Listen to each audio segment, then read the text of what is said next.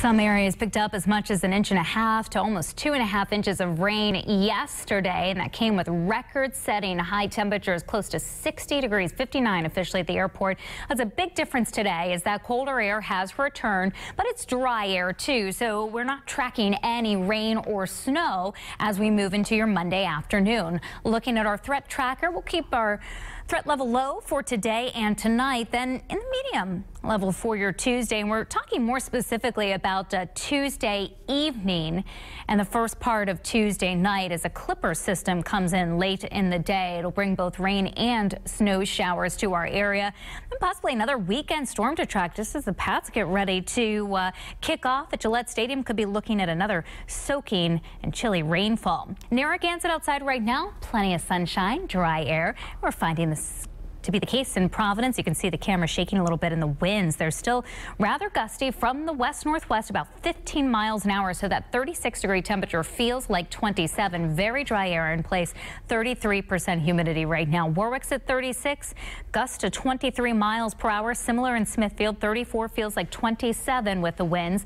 And our wind chills will stay in the 20s in Tiverton with a temperature right now of about 36 degrees. It's similar in Westerly. Winds will finally diminish this evening and overnight tonight. And some lake effect snow coming in across Lake Ontario and Lake Erie this morning, and that'll continue this afternoon. Meanwhile, we're watching what's taking place, what's dropping down out of the Alberta area, an area of low pressure that we call an Alberta clipper. This time of year will try to come across into the northeast, and that's what will give us tomorrow our chance of rain and snow showers. I'm going to time that out for you, but today it looks dry, much cooler temperatures in the upper 30s. Your Futurecast for tonight, we're looking at mostly clear skies, cold and dry with a low near 21 degrees. West winds are lighter, 5 to 10 miles an hour. And then tomorrow, looking at partly sunny skies to start. Clouds will be on the increase, and we could see a few evening showers, in fact, even a passing rain shower possible Tuesday afternoon. Notice the temperatures, though, in the afternoon are up into the 40s. So here we go at 7 o'clock tomorrow morning, starting off with partial sunshine, clouding up in the afternoon. 2 o'clock, you see that passing mostly rain shower. Then after the evening commute, this is around 7 o'clock in the evening,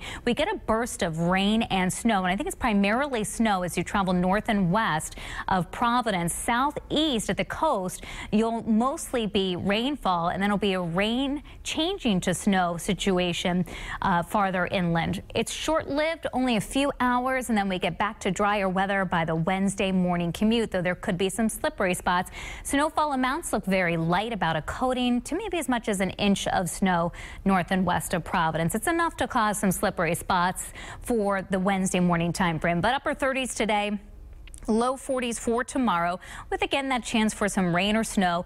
Slick spots after dark, coating to 1 inch possible for your Wednesday. We're back to dry, very chilly weather. Highs in the lower 30s, similar Thursday, Friday. And again, I have that rain in the forecast for Saturday. Could be heavy at times in the afternoon and evening. High temperatures will be around 40 degrees. It looks drier Sunday, brisk and cool.